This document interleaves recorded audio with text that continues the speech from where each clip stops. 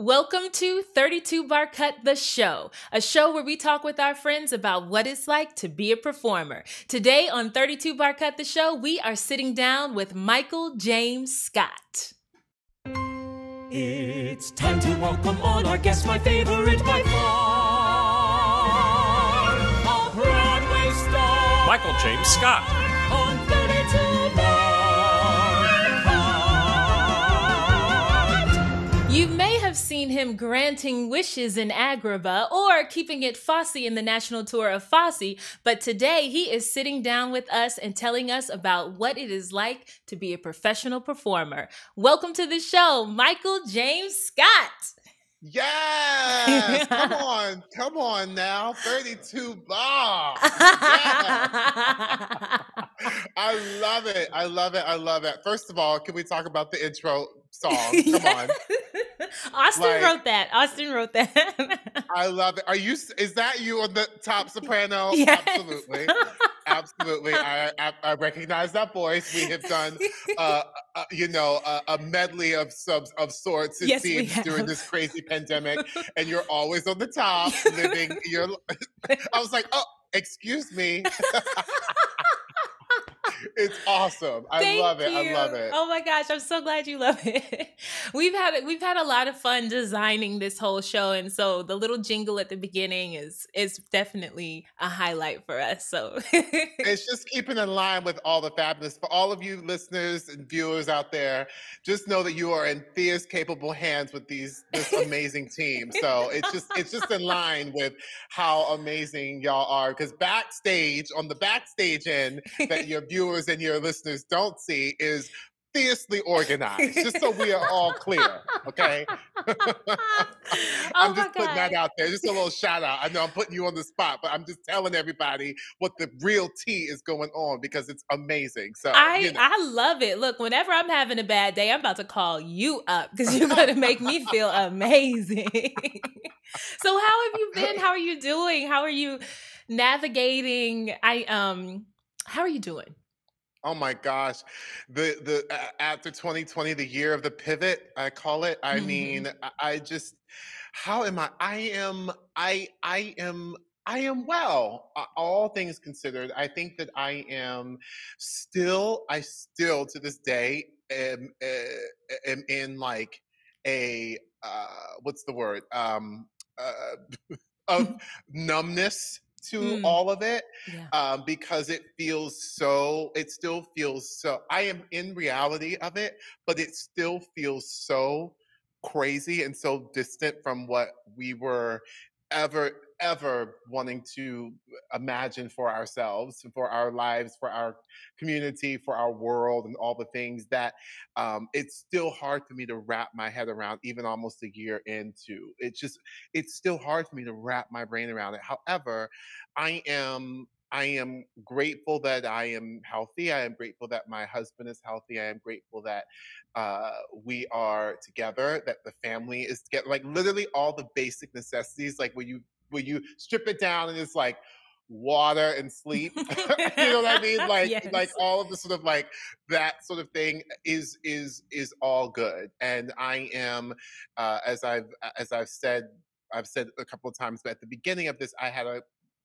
big conversation with a very dear friend of mine, and she said, we have to breathe through the uncomfortableness, like this idea of breathing through the uncomfortableness of it all. And that has been in my head this whole time, which is sort of like breathing through it, that it is okay, like allow myself to be okay with the ups and the downs, and like that it is very normal, like this unnatural for what we are going through. Well, I guess it is natural because it would be a natural progression of like, in terms of like viruses and pandemics in the world. Like, I didn't expect it to happen during our lifetime.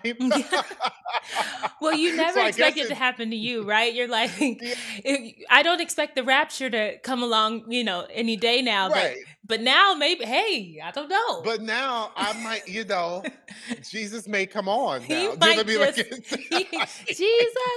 the light. I mean, he just might show up in the sky. I don't know. It's funny that anything is possible. Anything is possible. Anything. Yeah, I've definitely learned that from this year. And when you talk about breathing through the discomfort or like I don't remember the word you use, but it makes me think Uncomfortableness, but same uncomfortableness. thing. Yeah. It's like makes me think of, I've recently been doing yoga, which I've never been able to successfully maintain any kind of yoga practice. I'm like, I'm like, oh yeah, I'm going to do yoga. It's going to be great. And then I hit the mat and I'm like, oh, that downward dog. I'm not coming, I'm not doing this. But I forced myself, and by force, I really mean force, because for the first 35 days, I dreaded it.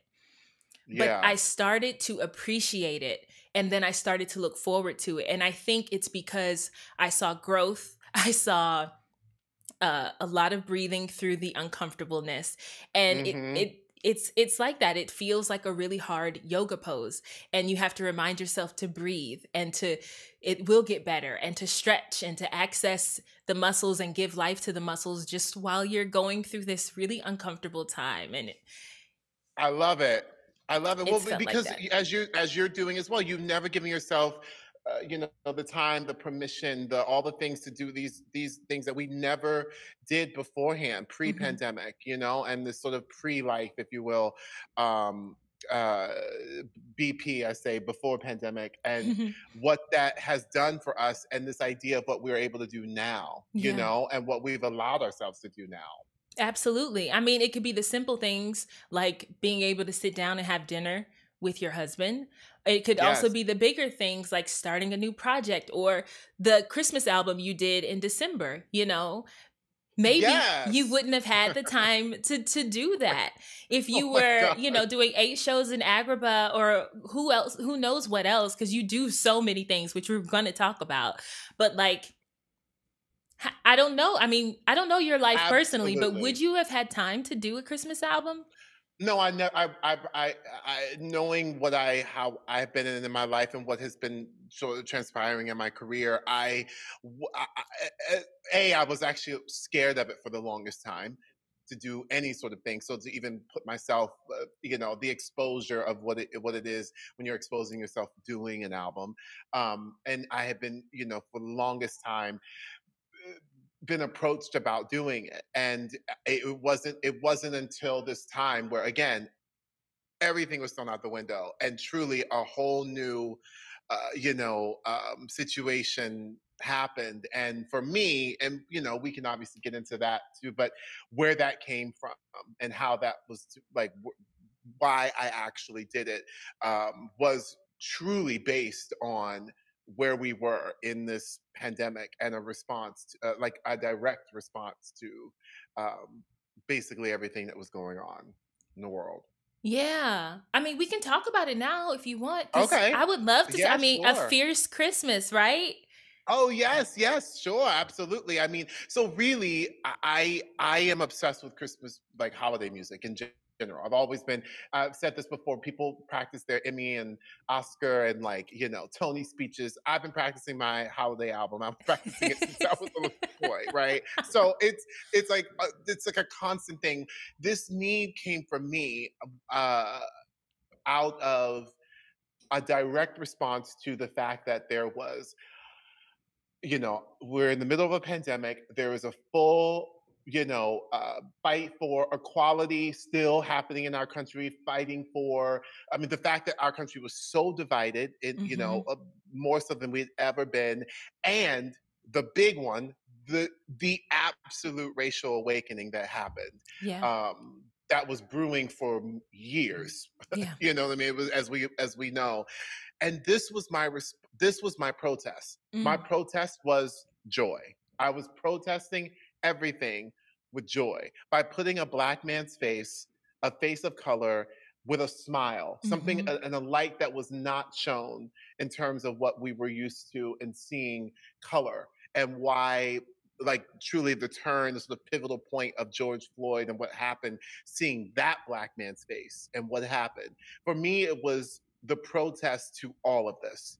And so my husband, who happens to be an Emmy award-winning director, oh my God, which is everything, and all the wonderful. I'm very, very blessed with just him as an artist. And but Jeremy said to me, he literally was like, "You're getting off the couch, and we are doing this." This was in September. and we released the holiday album like that, and we ended up he had some ties down in Orlando, which is where I'm from, with a record label there, and they were like, yes, let's do it. I was able to bring together, the collaborate with incredible Broadway musicians Oh my who God. recorded, because everything is set up now remotely. Mm-hmm. So we had like 9 musicians recording remotely, from New York and Jersey and all over the place. And then I went down home, and then we had musicians down in Orlando, and then I recorded it down in Orlando. So it was like this amazing collaboration. So that's where it all came from. It literally came from the response to everything at the end of the year. We for me, it was, we all needed, I think everybody was so looking forward. It's why, there was, if you saw all these reports of people decorating for Christmas, putting up holiday decorations like in like November 1st. You know what I mean? Yeah. Like, because everyone was just like, we need light, we Some need cheer. joy. So for Mm-hmm. me, it was about love, light, and laughter. And I know, if as divided as our country is still, and all the things that was going on, I do know that fierce holiday music can bring people together. Amen. So that's where it came from, and I'm so proud of it and what we were able to do. And I was, so the idea of being able to put on my spin to classic holiday songs. So that's where A Fierce Christmas came from. And I was like, well, I want you to smile from just the title. Yeah. I mean, the And title that's where and it the came cover from. art, all of it was just like, ooh, just bright and fierce. I mean, it was amazing. Well, thank you. Yeah, you That's did a great that's job where on it came that. from. So thank you so much. Thank you. Yeah, There's a absolutely. lot of work, but any artist who has done it, and I know that you've recorded before and all of that, like, so as well, like, it's hard. It's very hard to do, and it's a lot involved with publicity, and you putting you out there, all the things. Yeah. But I tell you, at the end of last year, and from being able to just all the talking that I did on panels and all kinds of things about the BLM movement, and about being a person of color within the Broadway community, being a person of color who also is a part of the LGBTQ plus community.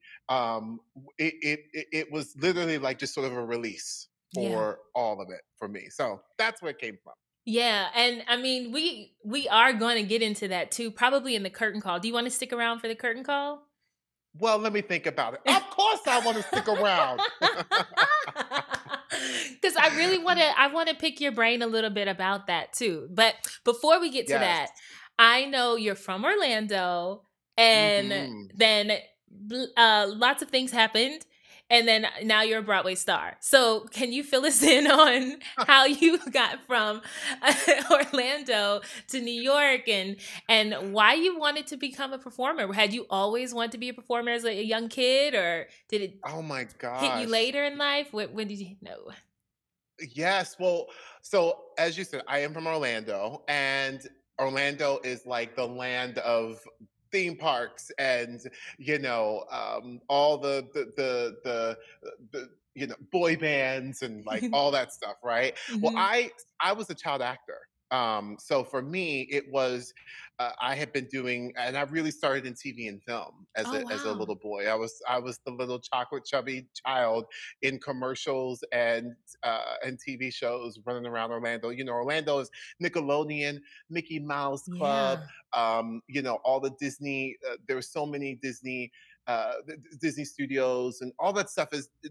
All of that, SeaWorld, I mean, literally everything, so many things down there. And so a lot of opportunities for child actors, which for me, I really started, well, I should say, I first started in church. I really started singing in church. And once the congregation, my audience, if you will, the congregation said, hallelujah, and thank you, Lord, and gave me a clap, I was hooked. Okay, I was hooked. And I say this because I come from a community who really who really, really cares about young artists. Orlando, there's so many amazing, amazing uh, organizations and groups that really provide for young artists. My parents moved us from Baltimore. I was born in Baltimore, Maryland. They moved us down when I was about was like 6. My brother and I, 6. We were living in the inner city Baltimore. They moved us to Orlando um, because my parents did not want their boys to be another black male statistic, and we happened to go there because my aunt happened to be stationed in the military down in Florida, and found her way to Orlando. And so that was it. There was no one else down there. My mom and dad picked up and back. At that time, they didn't know what else. And the only thing they knew was that we were living in the heart of inner city Baltimore, and they wanted something different for their boys. So they packed up and left, moved down to Florida, and there, truly, it's exactly what needed to happen. I mean, in terms for us, for my story, I had teachers, my little elementary school, middle school. I call them teachers. To me, are superheroes. They are the superheroes of the world. They are.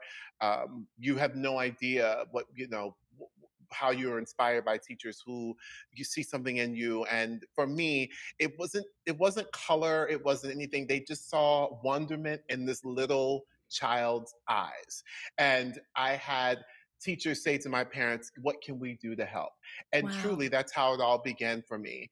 And I was singing and dancing, running around Orlando, Florida, in every fair, every basketball game, baseball game, singing national anthems, I mean, it was crazy. And so that's how it really started for me. And it wasn't until I got into high school, I went to a performing arts high school where where I discovered theater, and I fell in love with it. And that changed my life. And when I went to New York for the very first time, which my church put money together for me to be able to go to the New York trip with my high school for my first trip.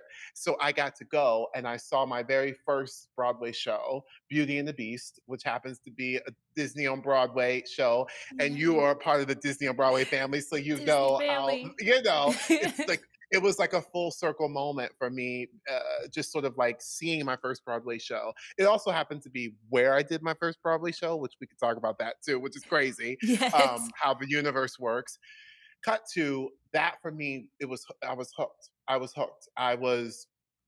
It was a big Broadway musical, and that is what I wanted to do. I was inspired by the song and dance man of it all, the Ginger Rogers, the Fred Astaire, the Sammy Davis Jr., the Savion Glovers, the Gregory Hines, the Ben Vereen's, the old school of it all. That for me is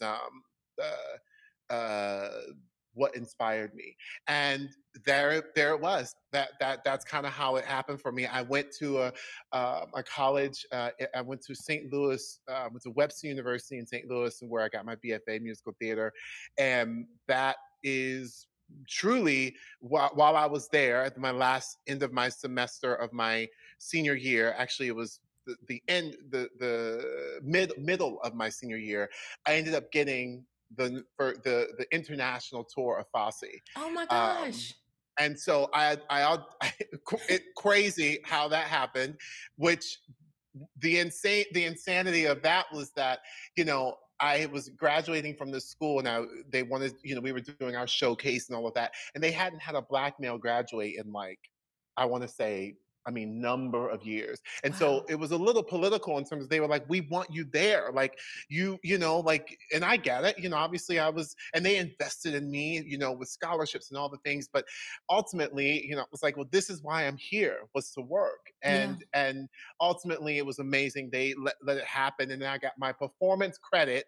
I still had to do I had to do a religion class to finish up one thing. And I'm doing papers in the airports while I'm overseas. And my performance credit was the national tour of Fosse. So that the international tour of Fosse. That's how it all really started. And I started my career off as the standby for Ben Vereen in the international tour of Fosse. So Michael, it was a whirlwind of craziness. That that is amazing.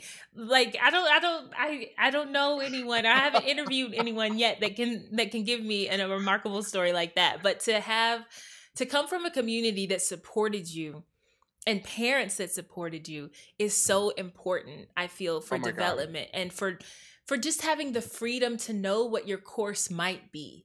And then Yes. just, you know what I mean? Like it's not always the case that someone has the freedom to say, I want to try this. And then there's a support team to let them try it. Absolutely. Oh my And, gosh.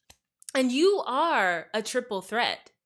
And it makes so much sense when you talk about Ginger Rogers and Fred Astaire and Ben Vereen, all these triple threats, because you have that quality. I can see that that's you admired them and you wanted to be, of that old school. No, I'm a performer through and through. I do it all, I'm not just a singer. I'm not just an actor. I'm not just a dancer. I do it all and I do it all well. You really do. Absolutely. One of the things I loved about Fosse, about the legend that is Bob Fosse, was that he didn't call his dancers dancers. He called them actors. Period. So it was everything, like you said, and so to me that is an inspiring thing, because yes, like I when I watch things on television growing up, and this notion of whether they were dancing, whether they were singing, whether they were just, if you will, quote unquote, acting, it all felt the same to me. It all felt like it was a very specific a specific genre, in terms of it being the same under the umbrella of the same, and not differentiating from the two, and not putting yourself in a box, which is what for me had always been a thing in my career that I was about this idea of putting you in a box. So you're a dancer who moves, you're a singer who moves, you're an actor who dances, like any of that stuff was like, no. That's not a thing in my book. I don't think so at all. And in fact, I'm extremely sensitive to that, because I feel like there's no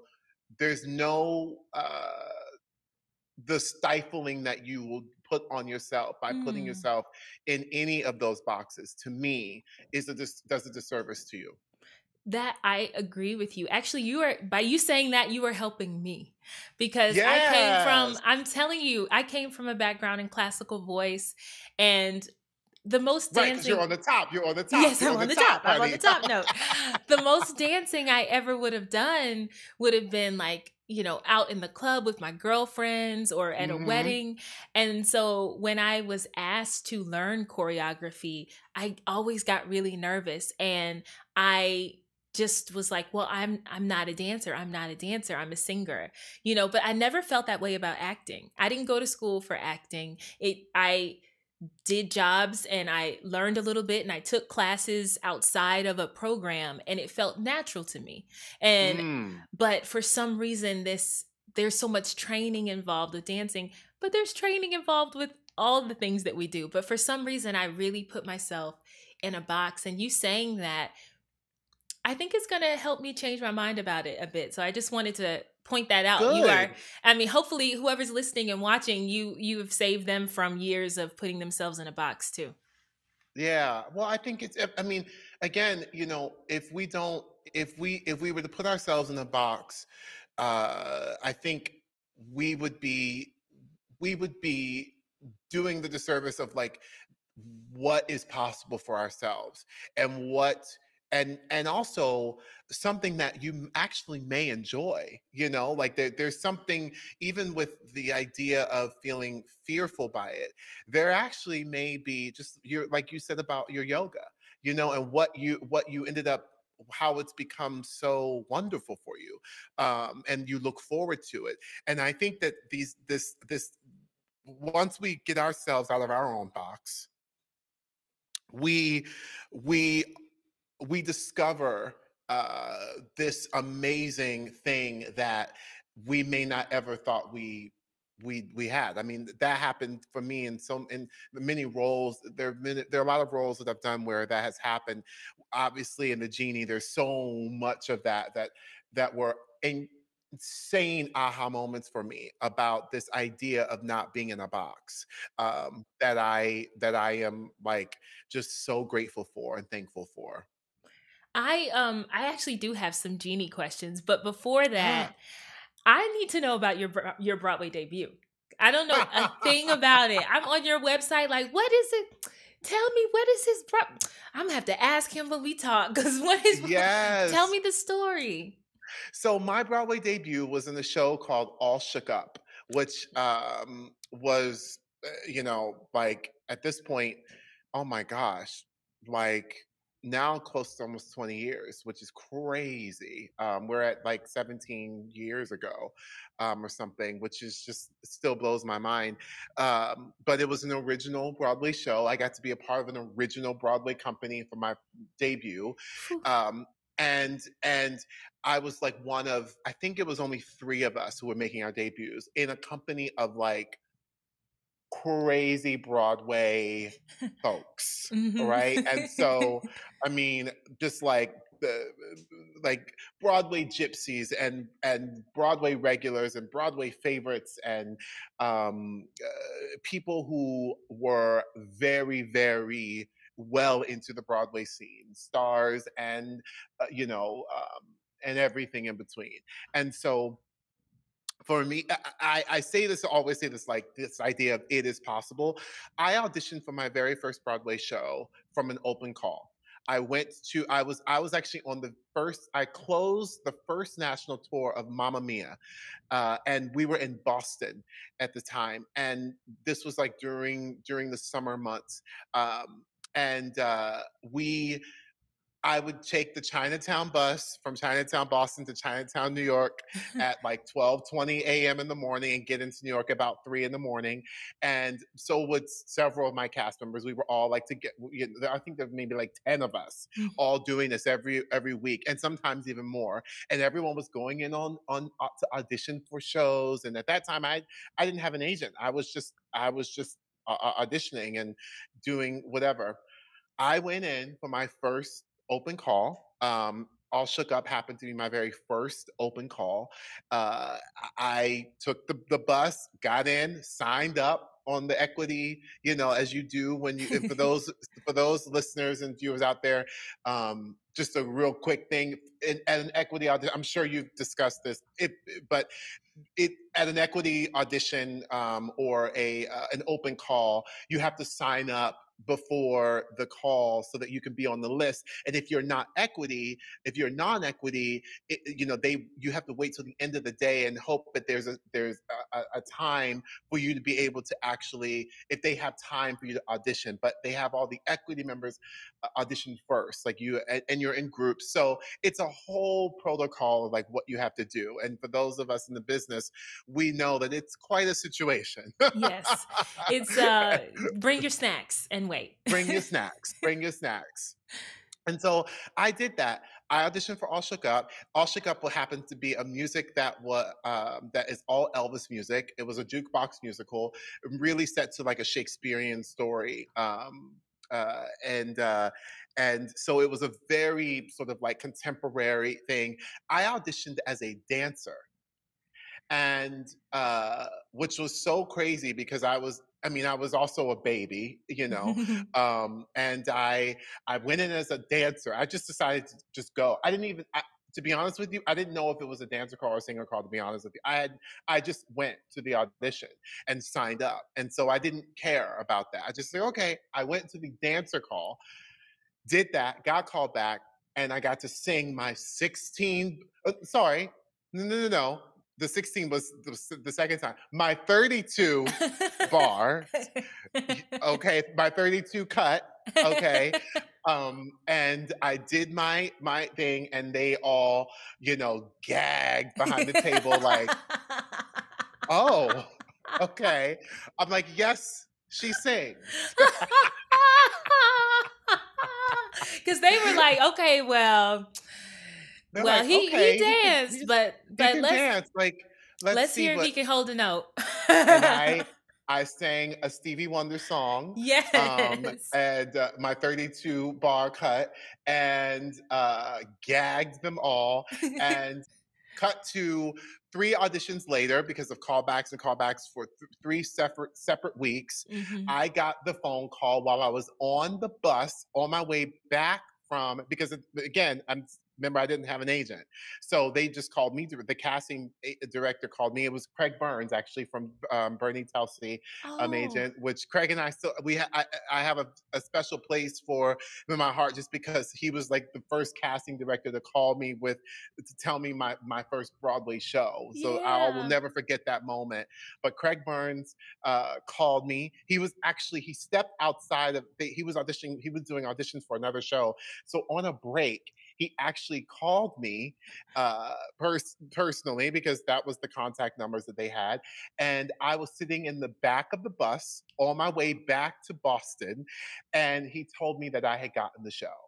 And as you can imagine, this screaming big black man in the back of the bus probably wasn't the best thing, but it didn't matter, and I didn't care. That'll be all right. And he'll be all right. He'll be all right. And that's how I got my first Broadway show. It was like this crazy thing.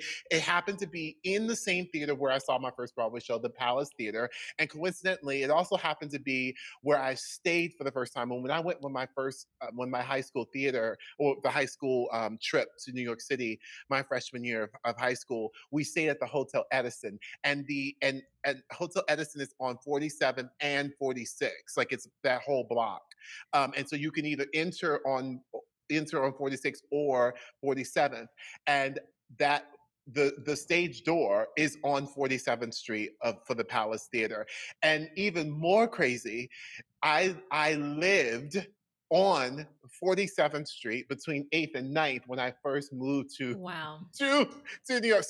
So God, Buddha, Allah, whatever you believe in, like, the universe was like, you're not only going to do it, you're going to be in the center of it. Like, this is where you are. And I remember at that time when I went, we were not allowed to go to the left, which was towards 8th and 9th. We could only go to the right when we walked out, because our teachers were worried about, it was a little bit rougher down in Eighth Midtown during Ave, that yeah, time. yeah. You know what I mean? 8th and 9th, like, years at this point, we're talking, years ago. Mm-hmm. So it wasn't what it is today. And so we were not allowed to go to the left. And coincidentally, I lived to the left. But you were all right. Yeah. Yeah. So that was my debut. And I am so thankful for my debut, because it was, again, I learned so many things from so many veterans. I soaked it up like a sponge. I tell this to master classes and things that I've done, like, ask questions from everyone, all of the people who are around you, all of the old dolls, if you will. Ask them. You want to know, like, what's going on, what is it. Like, I didn't know all of the, what was this idea of what Broadway was, and what all the sort of insider stuff. I wanted to know, so I asked questions. I soaked up people's how they handled, how they carried themselves in rehearsals, how prepared they were, how they walked how they walked in life, and who they were as an artist. I just soaked all of that up, and I loved getting to be a part of that, and literally be a student, if you will, in my debut, in this dream come true for this little black boy from Orlando. Absolutely. I think that's such great advice, to soak it in, not only the experience while you're experiencing it, but what are the people who inspire you doing? How are they handling themselves on a day-to-day? I felt that way when I was doing Kiss Me Kate. Like, I watched Kelly, what she was up to. I was like, how she handled rehearsals, how she handled even our sits probe. If something wasn't right, she let them know, but she let them know in a way that nobody felt badly afterwards. I was like, this woman is so graceful. Every moment with her was very much a lesson. And how she was with the rest of the cast too. She's a leading lady, and still made time for people, and didn't really separate herself in any kind of way that made it feel like she was unreachable, you know? And I just learned a lot from her. And I think there's I love it. value, there's a lot of value in watching and asking questions and absorbing, because we don't know it all. I mean, I don't know it Yep. all, surely. I do. I know all of it. No, no, you're absolutely. That's exactly right. Like you don't know it all, and it's great to you know, as opposed to just responding right away, or as opposed to just being the one to sort of like, oh, I know it, or whatever it is. Like Mhm. to look around, to sort of take a breath and look around, especially when you are you know, newer to it, and what you may learn that you just had no idea that why certain things have come about. I think that is, it's an incredible, it was an amazing lesson for me to learn that, because I had learned that from also from Ben Vereen at the point when I was when I stood by for him. Mhm. And one of the things was watching, like you said, his grace and being able to literally control a room.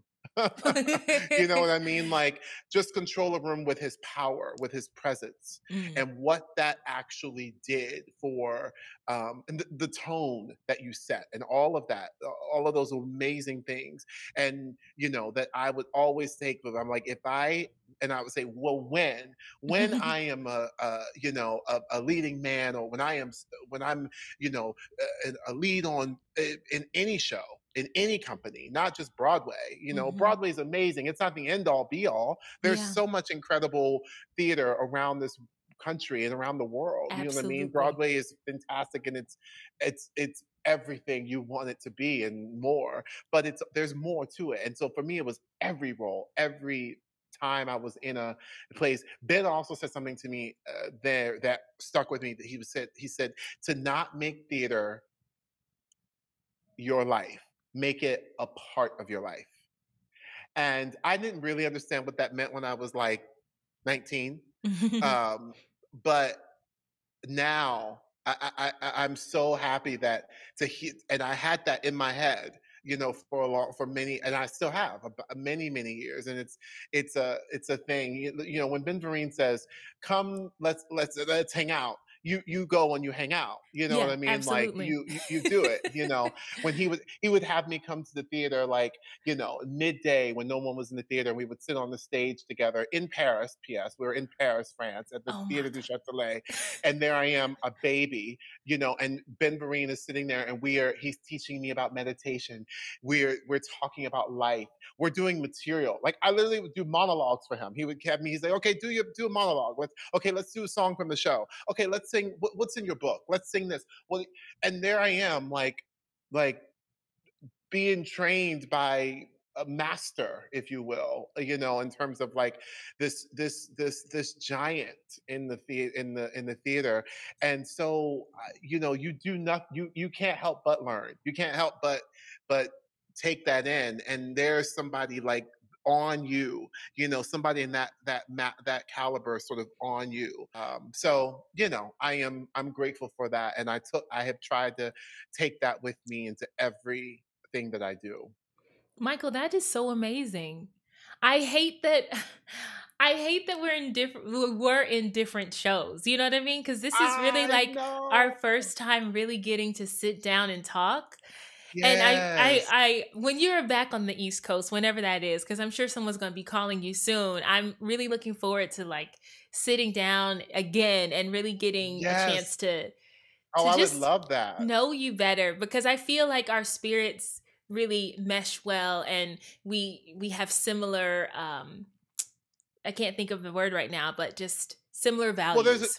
Yeah. yeah, similar values, and there's also a similar energy. So there, which I appreciate, and it's why it's like when we were, you know, when we did the GMA The thing, GMAs. you know, like all the craziness, you know, for all of you listeners and viewers out there, Adrienne and I were very like, we felt very fiercely fierce when we got to be a part of the 25th anniversary, like this Good Morning America epic tribute, and it was like all three of the Disney on Broadway shows together, Yeah. and all the basically all the most of the there were principals from each show, a couple principals from each show representing the thing. And we were in costume, we were there together, and we did this epic medley. And Adrienne was there, and I actually remember, I think I took the photo of the Disney princesses like You Nala did. and Yes, Jasmine. you did. Yep. And Patty and Casey, Anna and Elsa. I think I took that photo of you all, just beautiful. And there's the Black princess of it all, Miss Adrienne, right Which in the is, middle yeah, I of can't them. even believe it. I didn't grow up with this idea of being a performer. I really didn't pursue theater until I was 24. And so to be on Broadway when I really didn't know what that was or what that meant for the better part of my life is crazy to me. But yeah, Yeah. crazy. Yeah, I but you went in that path. You walked in that light, and look at where you didn't say no. You said yes, and you stepped into the fear, and what that did for you, and what that has done for you, I'm sure is beyond what you could have even imagined for yourself. And Absolutely. so that's one. I mean, that is inspiring in itself. When you don't, I always find it's interesting. You somebody like me who I was a child actor. It was like like this. I knew where I wanted to go. Like it was like Broadway, blah blah blah. Like by that time, it's amazing to sort of see someone like you, where you were doing the opera thing, or you were the classical music thing, and just sort of like how life got you to be Nala in the Lion King on Broadway. Like it's a wonderful, yummy, if you will. My friend says the adjective yummy for things, and I think it's such a great way of describing your that idea, because it is so yummy and so inspiring and so beautifully fulfilling in the way that I think can inspire a lot of people. I love that. I thinking of something as it being yummy because it kind of feels warm and sweet at the same time. And Yes, um, yes. I'm actually curious when you said you mentioned saying yes. Mm. And I feel like early on in my career, I don't know if you felt this way too, that you felt like whatever opportunity you had, you just needed to say yes. Did Mm-hmm, you ever mm-hmm. get to the point where you felt like you needed to start saying no to some things, or did you always say yes and just went that way? I think, because I say this to parents all the time, I say to just say yes to their kids, and what they are doing, and sort of seeing who they are going to be, and if they're interested, whatever it is, whether it's theater or soccer or science, or to just say yes, and let's see what happens. And for me, I've had to really take that advice for a lot, because there were times where I think fear led uh, the idea of sort of saying no to something. And I think that as soon as the times that I said that, I I regretted it. And Mm. so more often than not, it has always been okay, like you have to say yes. Like you just, even if it's like the random things that you're like, I don't know what this was going to come from this, but you do it, which is how the Book of Mormon came about. Oh.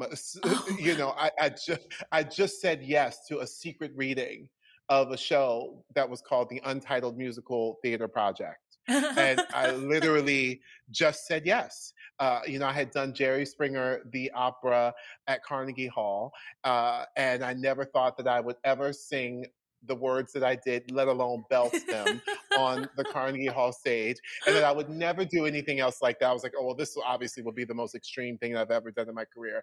Cut to years later, there I am in the original Broadway company of the Book of Mormon, and the next day after the Carnegie Hall, Jerry Springer, the opera at Carnegie Hall, I'm in a secret reading for a musical that would become the Book of Mormon.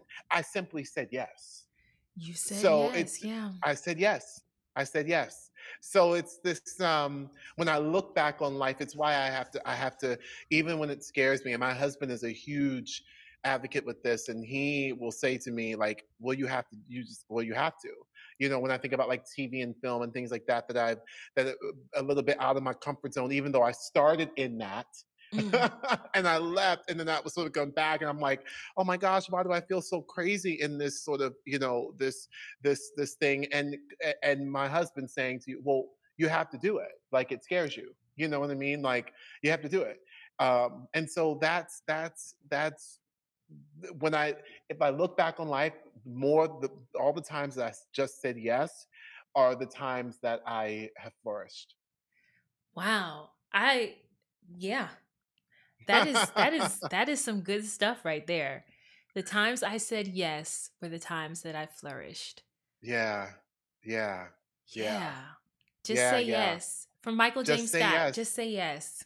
Come on, y'all. Just say yes. Okay, so we are moving into our stage door round. And this is a Okay. round where I just ask you some questions that you may or may not hear at the stage door. And then we will close out the show and go to the curtain call. Are you ready? Okay. I'm ready. Okay.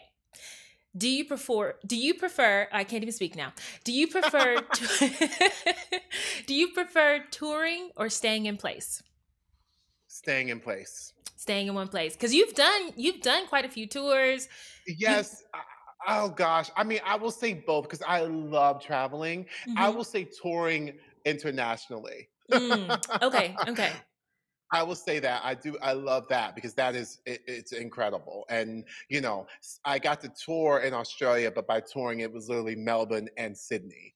Okay. So you know, so I got to be in these amazing places for so long of a time. So it's I kind of answered both of them. Yeah, it sounds like you like the touring as long as it's international and you get to sit down for a little bit while you're there. Yes. Got it. Yes. Okay. Yes. Your preference, East Coast or West Coast? Oh God, I am gonna go East Coast. You're gonna go East Coast. Okay. Yeah. All right. You kind of already answered this, but no, not really. TV and film or Broadway? Or should I say TV and film or theater? Yeah, I'll do that. I think for me it's theater because there's nothing like the live element to it all. Um, but the interesting thing is that I am in a relationship with a film director, so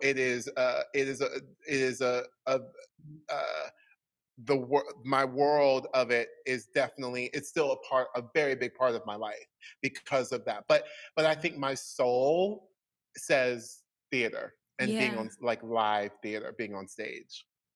Yeah, I love theater, and I love that you get to do different, like you have the chance to live in a different production. Like when I was doing Yes. regional theater in Chicago, it was just so amazing to try, like, live in a new production every few months or Yes. so. Oh my gosh, And I love Chicago theater. P.S. yeah. Like, there's some incredible theater in Chicago. I've done 2 out of town Broadway tryouts in Chicago where I was there for like 3 months, 4 months, like, and so I've gotten to know, I have friends there, but there's some amazing theater in Chicago. Well, then I know where you're coming from. I know what kind of theater, I know what foundation you're coming from. If you've given me theater in Chicago, come on now. I love that. That's everything. So my last question for you is just a fun question that I ask everyone. And that is, in the cast of Aladdin, who would you slap, who would you hug, and who would you take to lunch? Oh my gosh, who would I slap? I would slap probably like, the I would probably slap Iago just to see the reaction, like especially when I think about the actor who like Don Darrell playing that, or any of the other actors who played it in my when I've gotten to do it around the world. those actors and like their reaction to the slap, like for me would be why I would do it so that I can see how they respond to the slap. Oh my gosh. Who I would take to wait, then you said who I would take to Who would you hug and who would you take to lunch? I think I would hug Aladdin. Because you know he's my bromance of the show, you know. So I would give him a hug, and I would take Jafar to lunch. Oh, Jafar needs a lunch. He needs a lunch. He needs like, you know, like a sit down, like let's just have it's kind of like another hug too, but like let's just have a nice little lunch. Let's just have a lovely lunch. Yeah. Have a woo-style lovely lunch. Let's just a woo-style lovely lunch. Michael, I have had so much fun with you. I can't wait to chat with you a little more in the curtain call coming up. Yes! If you want to see what Michael is up to, you should follow him at I am MJ Scott on Instagram and Twitter. And when Christmas season rolls around again and you are looking for some tunes, you got to hit that A Fierce Christmas so you can bop your way through the Christmas season. Yes. Oh, yes. Amen. Yes. Thank you. All right, Austin, play us out.